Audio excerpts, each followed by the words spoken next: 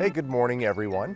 So, if you recall about a week ago or so, my son Jason and I, there's Jason right there, we went out and we found that old speedboat that was, it was an old racing boat hidden inside of a barn. So today's the day we're actually gonna go out and pick it up. So we're gonna head to the car and go pick this up. So you excited to go pick this up? We have to go try and fit this rowboat in the back of our van too, because there's two boats actually. So yeah, so that's the adventure today. So let's get rolling.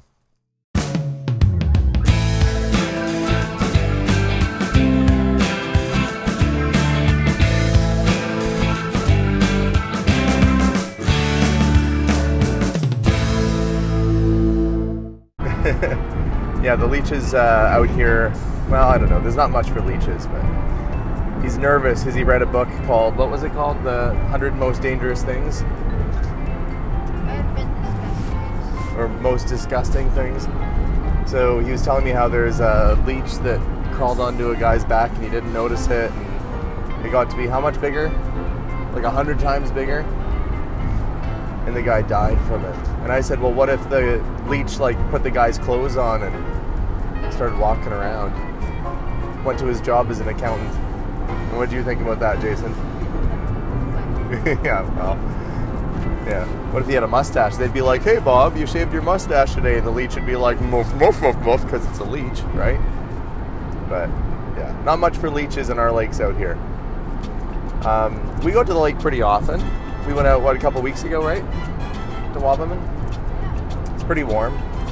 Shallow lake, like there's good swimming. It's fun for the kids. When we stop, I'll show you the lake that, what's actually the northern tip of Wabamun Lake is where we're going, and we'll take a few shots and show you kind of what the lake looks like, at least anyway, so you can envision where this boat that we're picking up, where it would have been used, and where their cabin is only, you know, probably about 2 blocks away from the water. Like you can see the water right from their house. And to think that it never got back on the water. Like they probably put it in there 40 years ago and thought, you know, we'll get it out again next year, and then it just sat there for 40 years. So kind of sad, but strangely that's the same exact lake we'll probably end up taking it to once we get it back up and running. Because that's the closest, well, one of the closer lakes to our house. So it'll probably get back on the lake and yeah, back in the water after 40 years. So that might not be until next summer though. I'm gonna have to do some revarnishing. If I'm ambitious enough, maybe I'll get it done this year. I just have to get some marine varnish so that the wood seals. And not many people know this that have a modern boat, but with the old wood boats, you actually kind of have to let them soak a little bit before you go for a ride because the wood swells. And by letting it soak in the water a little bit, everything just kind of swells up and seals off a little bit better.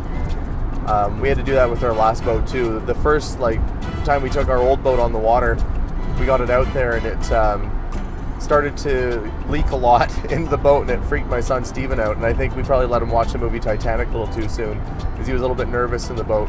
But then after about a half hour or so, everything swells up and it stops leaking. So I've seen guys even that boat back their trailer into the water with the boat on it, just let it sit there for a bit and then pull it out, and then they'll drop it in the water and use it. So a little bit of work to do on this boat, but yeah, we should be there soon. It's about 30 minutes away from where we're at right now.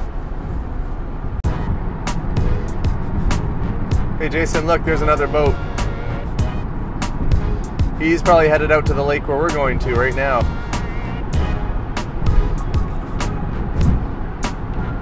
That'll be us with our boat trailer pretty soon. Pretty soon. So I'm gonna try and find the little main street here. See if we can't come across this lake, which we've been talking about. So I'm just gonna turn a corner, maybe not that one. Maybe I'll turn this corner. There's a farmer's market down here. I don't know if it's on today or not, but. Ooh, and every small town has an ice cream store.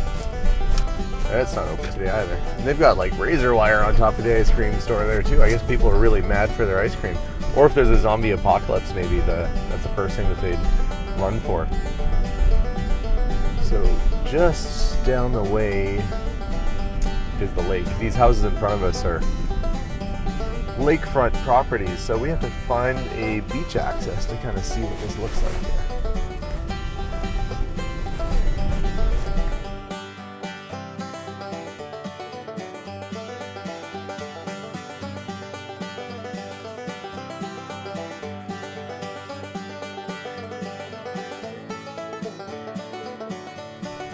So this is the lake.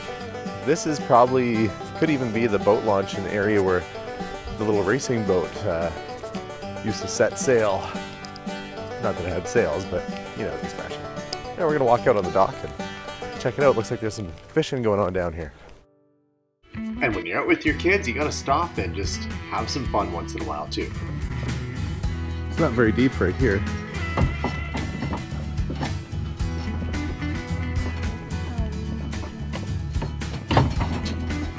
Just stay in the middle. Do you want Dad to go first?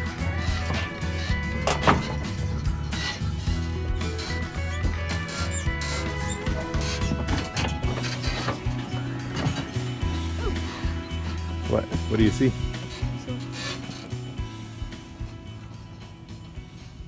We're looking for fish. So Lake Wabamun's actually pretty huge. It stretches, geez, I don't know, I'll have to do the measurements to get you the exact mileage, but it's a big lake. We've never boated this far from where Wabamun is, but we have driven this far, and it's, I'd say if you're driving by car, it's probably about 15-20 minutes long, so it's a bit of a drive. So there's some of the houses right on the water. There's where we parked, kind of by the community hall there. And yeah, very nice. Melissa and I are thinking that when we retire someday, we wouldn't mind having a little house on the water like this. Nice in summer, probably not super nice in winter. It gets pretty cold out here. But, you know, then you get your whole summer right at the lake. And it's just beautiful outside today. There's hardly a wind. It's hot, it's nice. It's just perfect. It's like the perfect day today. I wasn't kidding about the ice cream place with the razor wire on top. You guys see that? Like, they really don't want people going in there for ice cream after hours, that's for sure. But enough sightseeing, it's time for us to go and grab our boat. Just at the end of the street, and on the right, we're going to pick the boat up from the old owners and hopefully get it back home safe and sound.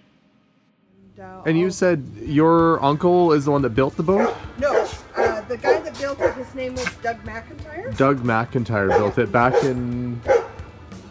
I think 1920, 21. Oh, 20 or 21, so it's as old as that, okay. Yeah, and the motor, I think, was bought in 1955. Yeah, the motor and the windscreen look newer. Yeah. Probably because they didn't want... When they raced these runabouts, a lot of times they didn't have a windscreen at all, yeah. Okay. What can... So, first thing we gotta do is move these bags of cement out of the way. Is there any spot where you want these? You know what? Let's just put them down. Like right out there Right somewhere? there, so we don't have to do too far. We're gonna get it I feel like they've turned into cement. Yeah, we're gonna get a dumpster in. It doesn't feel very powdery anymore. No, I don't think we can do with it. Energetic. Yeah, so the numbers on the side. 40 kilograms. I don't know how many pounds that is. 400 kilograms. Yeah, it's pretty heavy. Just gonna get it out of the way so we'll be back up. So, the goal's gonna be to get the... I imagine they probably used to tow it with the tarp on, right? Yes, yeah. So they'll put the tarp back We'll on, put the tarp straps back over. It's yours. Sure. I love old buildings like this. I mean, you could, yeah. I mean, it wouldn't take that much to kind of reinforce it, and then you could really have some fun with it. You could make it into a bunkhouse or, you know, whatever. I think it's great. Yeah, actually, it's kind of a miracle that this boat hasn't fallen down up top, because you can see the beam has actually... I know, I was looking at that. I thought, okay, so he's got that piece of wood holding that beam up. Well, I'll be careful with it. We're going to have to move that before we can move I guess maybe I should take these right out for now. Yeah, I think so. Okay, I can put it out here somewhere. Yeah, just throw underneath our man there.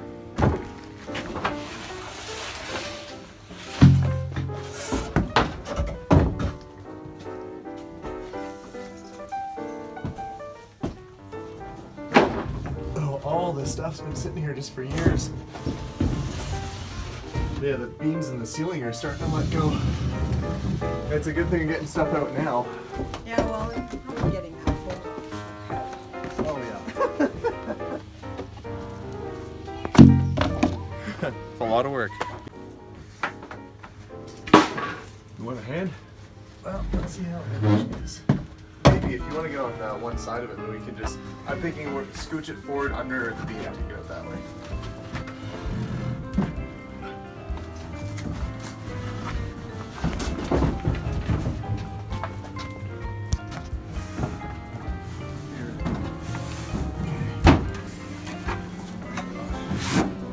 Yeah. So it's like aluminum or something. Yeah.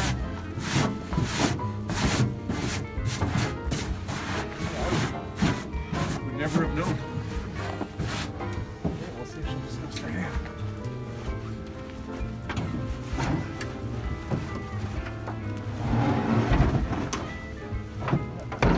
Pretty close. Yeah, that's fine. I've got a rope I can rope my door down.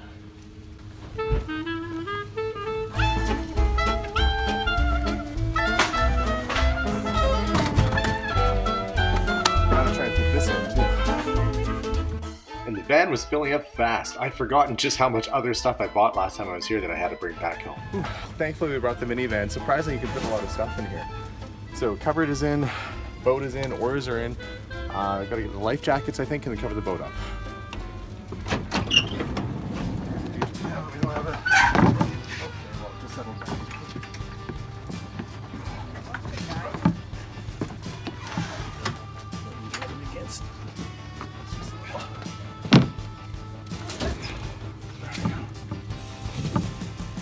Up to the bump now.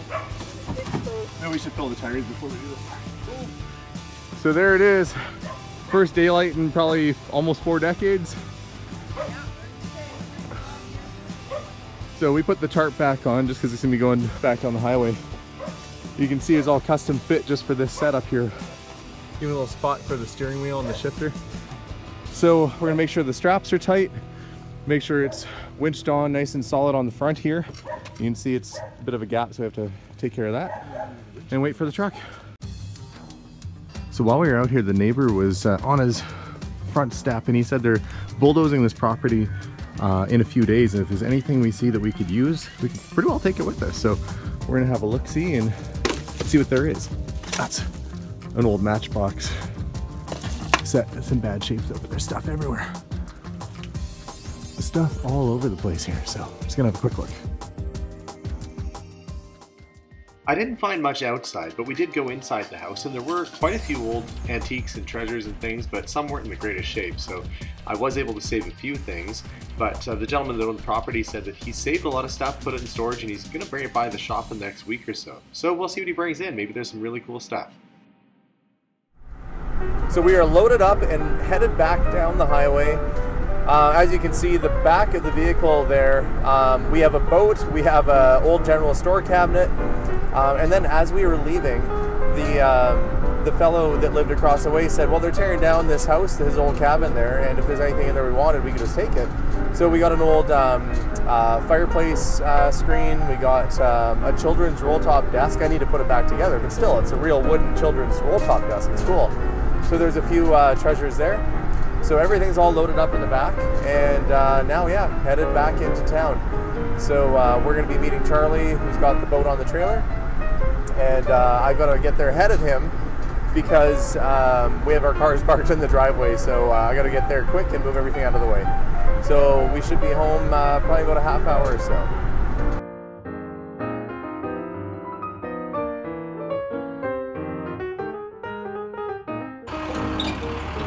So we got it off the trailer and into the garage. Charlie's just gonna park. We're gonna have him in for a coffee. And so speaking of the little rowboat, this is it. Flipped over now. You can kind of see it's actually fairly stylish. Kind of a cool looking thing. So I've got the oars for it. The inside is all wood. So I'm gonna wash everything down and see what kind of shape it's in. But I have a feeling it's gonna be in pretty good shape after it gets cleaned up. Old race car from previous video, nestled in my garage by my wall of fame over there. Sometimes I get bored and I do these little paintings, so I did the painting of the race car driver and the racer, and now I've got the little car to match. But yeah, there it is, in the garage, safe and sound. Okay, so here's the unveil.